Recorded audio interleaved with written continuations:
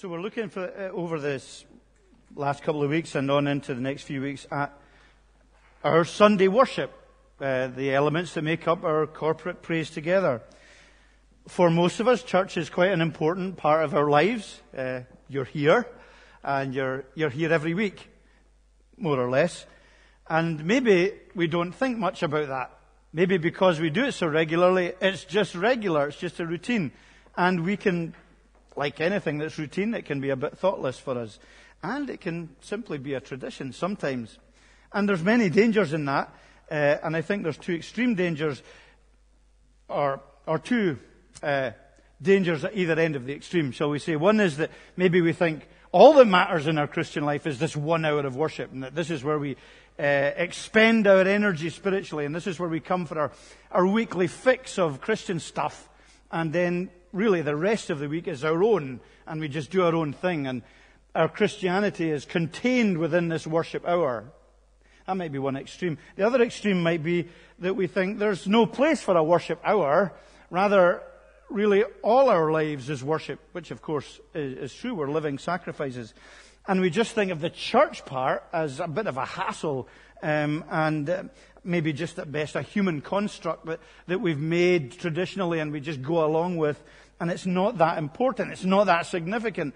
It doesn't change our lives. It doesn't change our thinking. We just go along with it, and it's maybe just a social gathering for Christians together. I think that's at the other extreme. Because we recognize biblically that worship and worship together is very important. And we are helped, I think, to understand that when we consider this theme, which is the call to worship. It's something that's a good thing to do. That is that when we start the service, as we do, we start the service usually with an invitation to worship, with a call to worship. Increasingly, we just use a passage, a verse from the Bible to encourage us to worship, a word from God that He gives us to remind us that we are being drawn into His presence. It's not these elements, or this element of worship isn't necessarily prescribed in the Bible, but it's definitely something that's exampled in the Bible, and we see it, and I'll give you some examples, different places later on. But why is it good to be called formally, as it were, into the worship hour with a word from God, with a word from the Bible? And I say several things about that, and I hope that it will enrich our times together a little bit more as we think about why we worship. I think in the first place, because it mirrors a personal call as Christians that we have received to come into God's presence. That we were all called from darkness to light. That God spoke through His Word and through the invitation of His Word to come to Him. And that's what we read in Isaiah 55. It really is a brilliant chapter.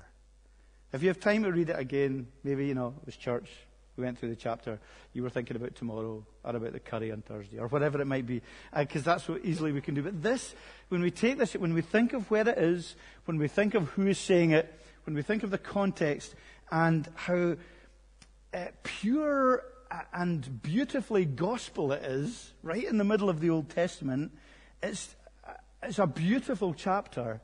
If you can, memorize it. Take time over it. Memorize it. It's a great chapter to memorize. And right in the middle of the Old Testament is this wonderful gospel invitation. Come, everyone who thirsts. Come to the waters. We were singing about the living waters there.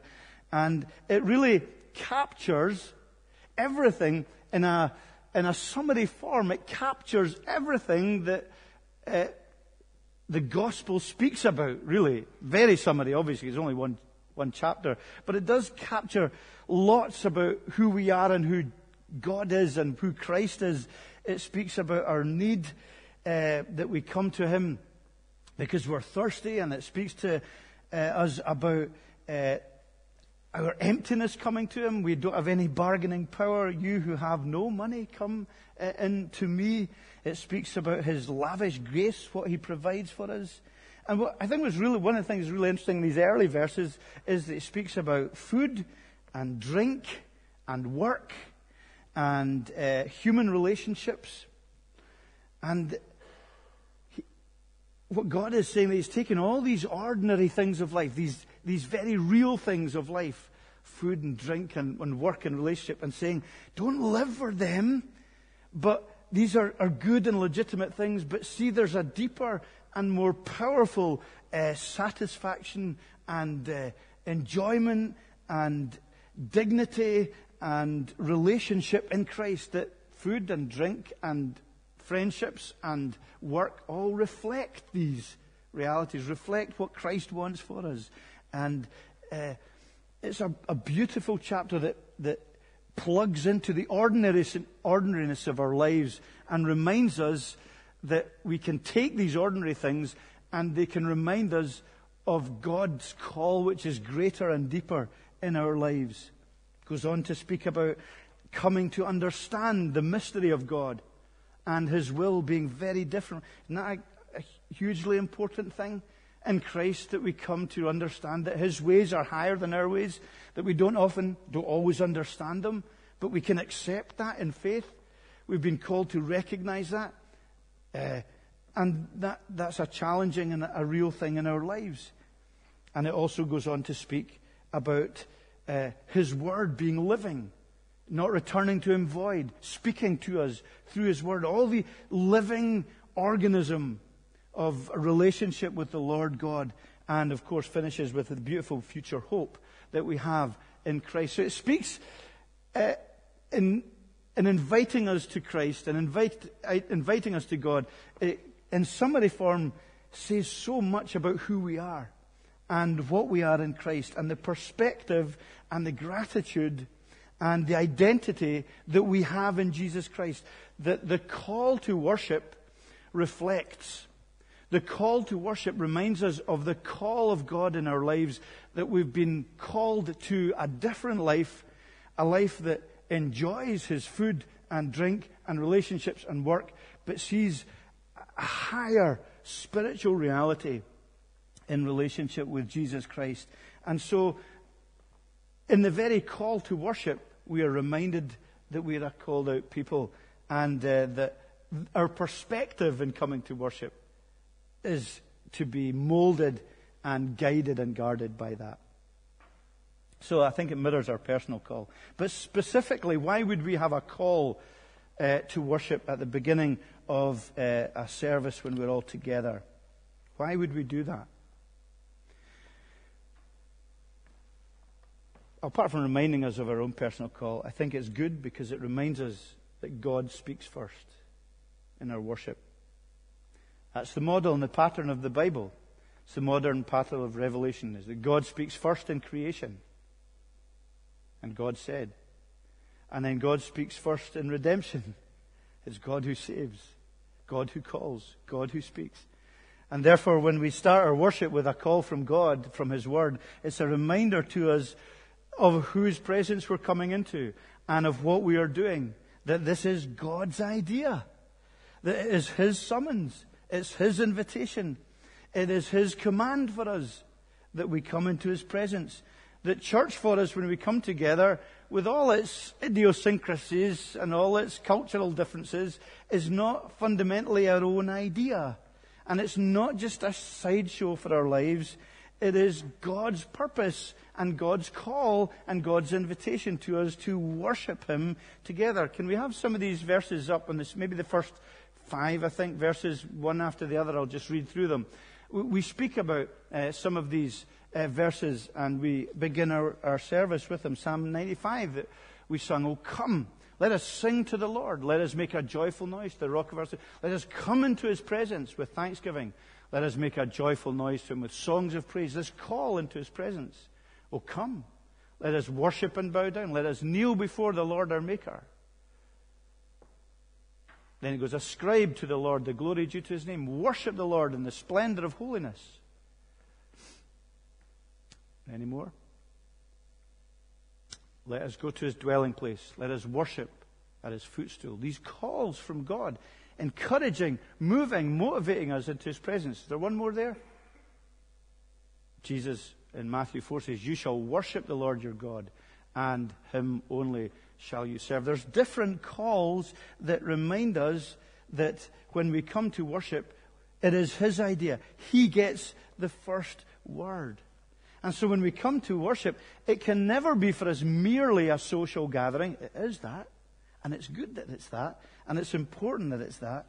But by having a call to worship, we are reminding ourselves that there is an intimation in that of significance.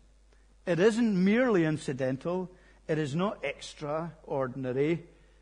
It is for us something that God commands in our lives.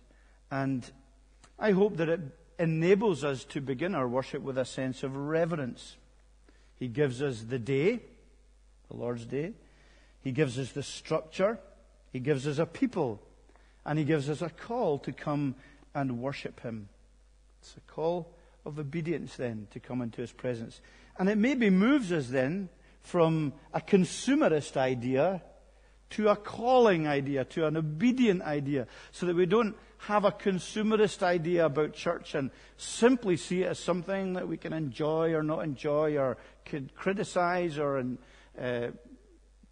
encourage or whatever it might be, and all these things may be involved, but that we recognize each of us are called into his presence, and his word right from the beginning is central to us.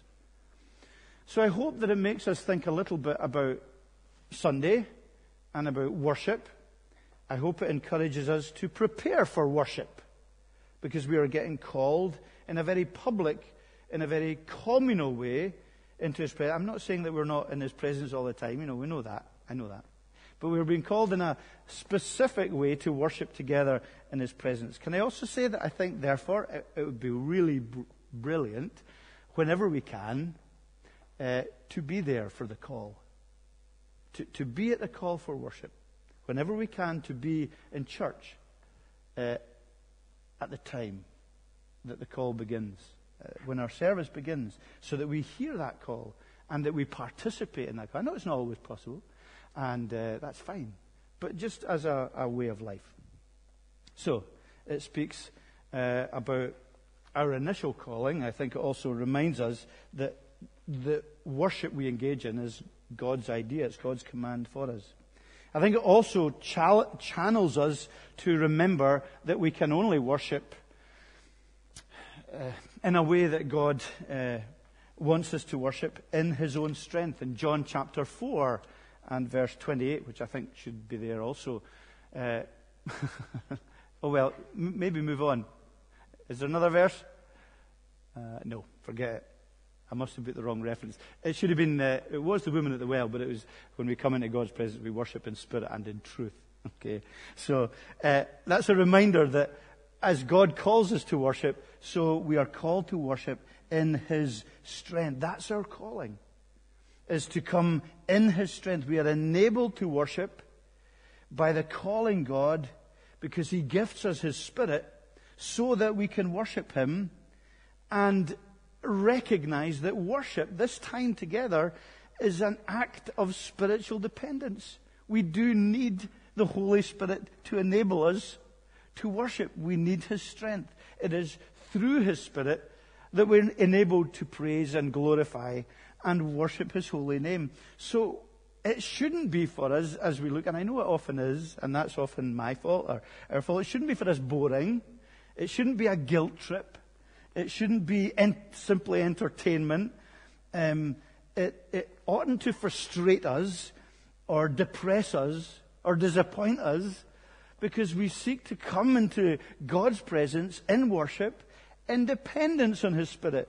So it's not just how good the guys are in the music, or the girls singing, or the preaching, or the welcome, or the sound, or all of these things which do make up part of the worship service. I'm not saying these aren't important elements, but ultimately we all require the Spirit of God to enable us to worship, because we will never be able to say, his thoughts are not my thoughts, his ways are not my ways, they're higher than my ways and higher than my thoughts, unless we allow ourselves to be spoken to and led and taught by the Holy Spirit.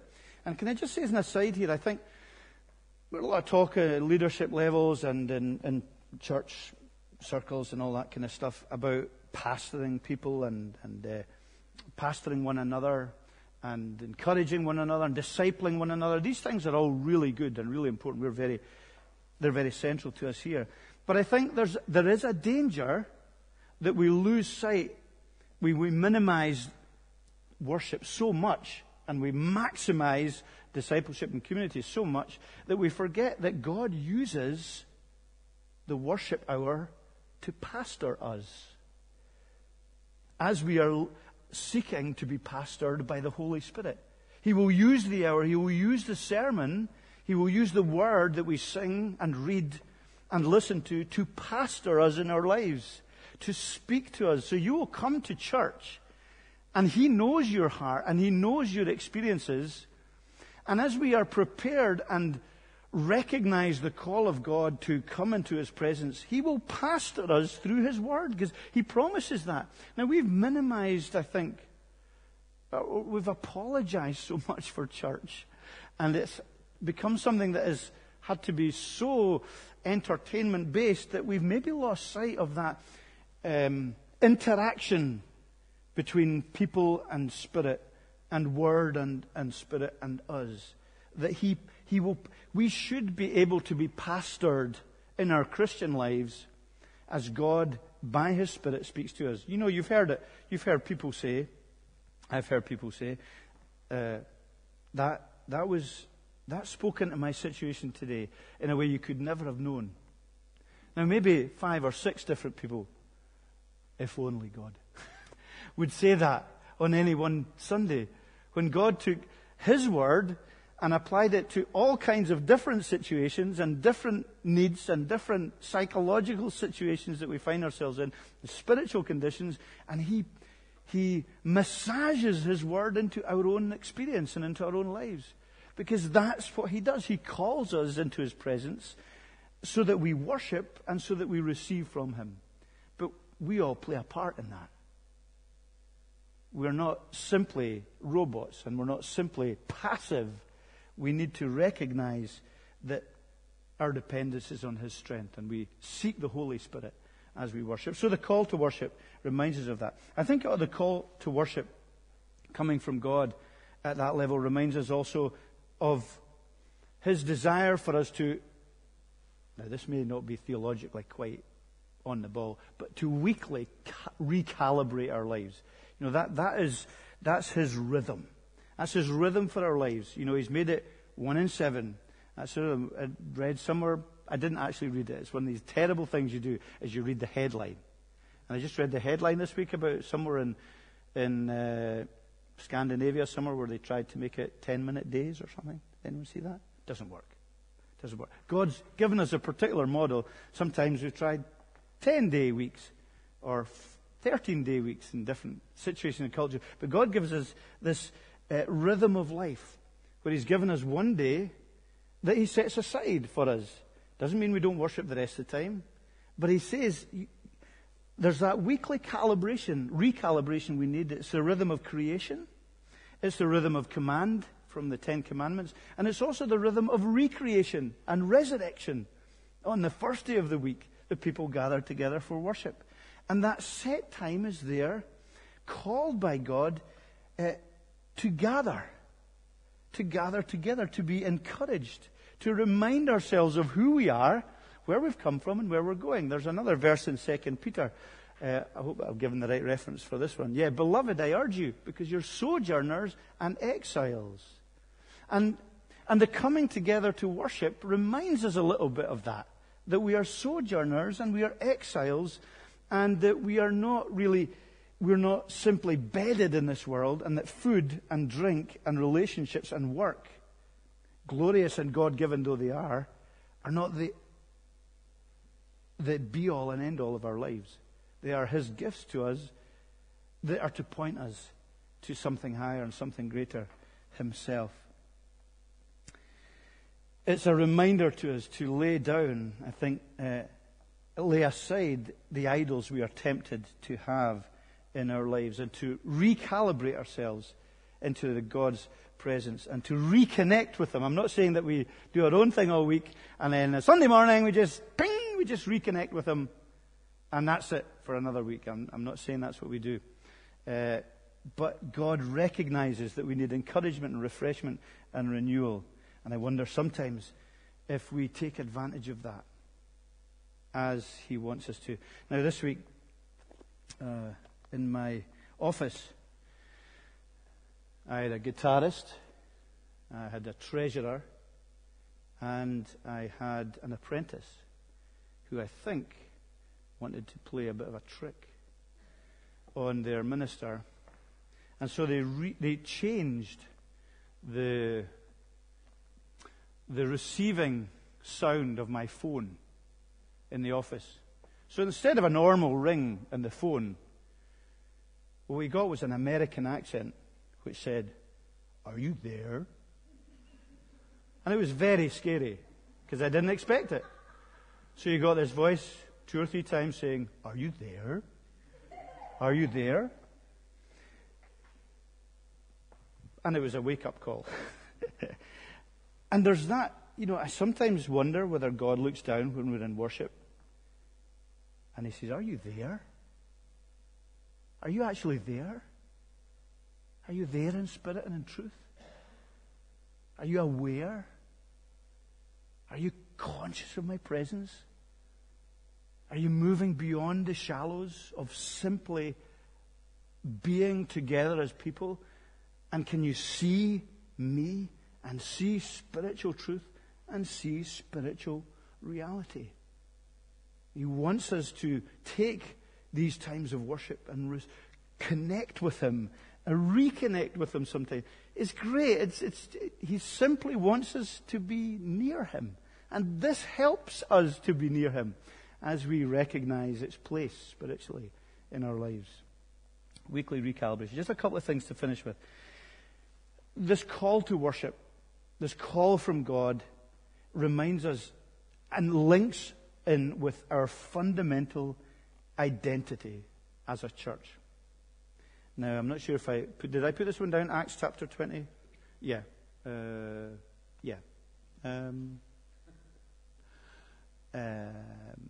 Yes. Okay. Be careful. Pay careful attention to yourself and all the flock in which the Holy Spirit has made you overseers to care for the church of God which He obtained with His own blood. And the word there for church is the ecclesia. Okay? Which we get the word ecclesiastic, ecclesia from, and ecclesiastic, to do with church things. And that simply means called out ones. So in the word that's used to describe the church is the called out ones. And we remind ourselves that that is who we are. Very often we're harsh on ourselves as the church. We certainly know the media and society are very harsh in the church. But we should remind ourselves as a church that we're the called out ones. We're called by God. That's the description of the Greek word that God uses, that we are the people who are called into relationship with Him together. The church, the assembly, the gathering is a called out gathering by God. And we recognize that He calls us. And that's hugely significant. To worship together. To share in worship together. We are called into corporate worship and fellowship together. And there's a quote from a guy, Brian Chappell, who wrote a book on Christ-centered worship, which said, with a scriptural call to worship, God invites us by His word to join the worship of the ages and the angels. God does not simply invite us to a party of friends or a lecture on religion or a concert of sacred music. He invites us into the presence of the King of the universe, before whom all creation will bow and for whom all heaven now sings. So it is that reminder that we are the church local, the church national, the church international, that we are God's called people. And it's part of our fundamental identity. And the last thing that I would say about it, when we start the service with a call to worship from God, from His Word, it's evangelistic. Maybe you don't think that should be the case. But the very call to worship from God, at one level, is a challenge. It's a challenge to hear the call of God in your life. And when people are not Christians in church, then that call, that challenge should be made clear. That God is calling people and is challenging us to repent and believe and to turn to Him and recognize who He is. So for unbelievers, but really in many ways for all of us, there's that ongoing divine call. The responsibility of listening to and responding to who God is. Very often we have God either below us or sometimes at best simply beside us. But we often forget that He is above us and is sovereign, authoritative, mysterious at some levels, because His thoughts are not our thoughts, His ways are not our ways, and we will always be confronted with that as Christians. He doesn't answer all our questions. He doesn't show us every single path to take in our lives. And there is things we simply don't understand. But the call is a recognition of who He is. And I think, therefore, when we understand that in our worship, when we know that He is calling us to worship and what we do is significant, it's not incidental, it's not merely a byproduct of our culture or our lives, but it is a significant, central, important reality, then I think when unbelievers come to our worship service, they will be challenged by that. They will be challenged because they will say, these people have been with Jesus. These people know Jesus. These people are prepared to come into God's presence in this way for corporate worship. There's an authenticity about their worship. They're listening for someone who's real in their lives. It's not make-believe. It's not simply tradition or ritual. There's a wholeheartedness. And I'm going to take Tom aside before next Sunday night because he's speaking about singing. And I'm going to encourage him to really nail it with singing. Because singing's a great expression of praise. And we don't want to get to the place anywhere here where we've got entertainers at the front or a concert stage with the congregation being the audience. No way. That's not what we are. We're a worshipping people. We're a praising people together. All that we have here are aids to worship, enabling us to sing and praise. And people will see the wholeheartedness of our praise when we praise Him. We're not here to be given a concert. We are here to worship. And they will see in our attitude, in our humility, and in our demeanor, and in our joy, but also, I hope, sometimes in our seriousness, that we are called into God's presence. And worship is an important, significant, central part of our lives. So it becomes then, I hope, evangelistically, an easy place to bring our friends. We shouldn't be embarrassed to bring them here, I hope. It should be a place where we are confident to bring them. They'll be spoken to, they'll be welcomed, people will be interested in them. The word that they hear, the songs that they hear, they might not necessarily understand from the beginning, but I hope it will be real. And they will sense that God is in this place. And we will be praying the Holy Spirit into their lives and into their understanding. And that they will respond to God's call to turn to Him, to repent, and to know life eternal. And if there's anyone here who's not a Christian, I hope that you will be challenged by the living reality of God's Word and the challenge of it for your life as it challenges us in ours. So when we call to worship, please recognize it for what it is, be encouraged to recognize it, and know that it's not simply a ritual or something about going through the motions, but it is a great biblical encouragement to us to understand a little bit more about the nature of worship and the God who directs our worship. Let's bow our heads briefly and pray. Father God, we ask and pray that you would help us to worship you.